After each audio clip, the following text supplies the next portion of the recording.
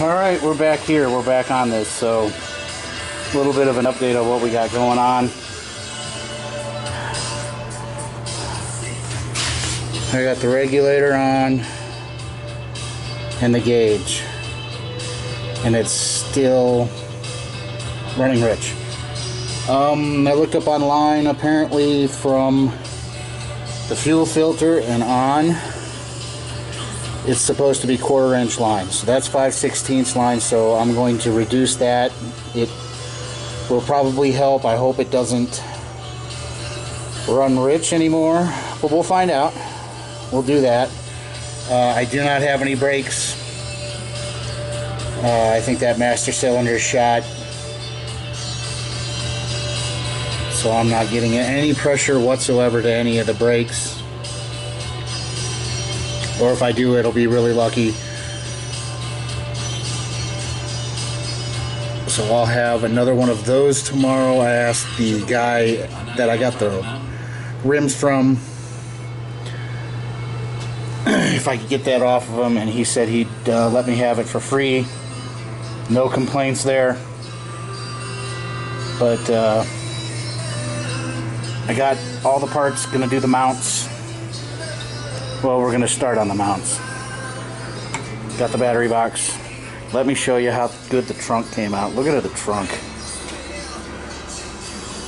Trunk came out really, really nice.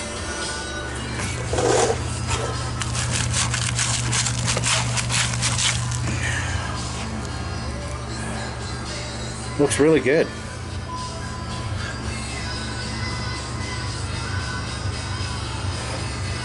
And get that spare tire changed. I don't know whether or not I'll paint the rim.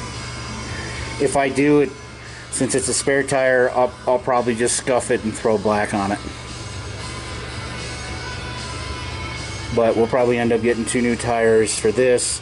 So I'll take those 2 front tires, put the spare tire on this rim, and put the other tire on that spare rim, because those ones are still pretty decent. But the trunk came out freaking cool. Came out awesome. Not bad for the amount of time and effort we spent doing it. Got the new gas cap on. New light. The light works now. I wired everything up the way that I think it's supposed to be wired, I guess. But all the lights work. I don't know about the backup lights yet. I got the kit. The back pieces are on back order, so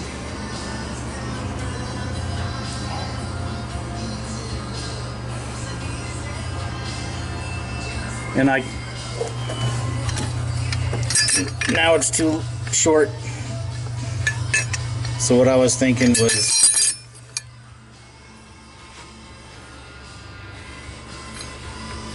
could always cut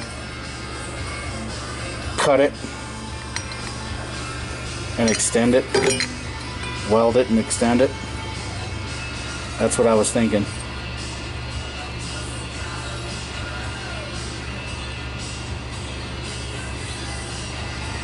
Yeah, that's really all I'd have to do, is just slice it here, put a little bit of an extension on it, weld it, and then put it back in. I think that's what I'll do. Keep coming up with more and more projects. There's all of our box of wonderful parts.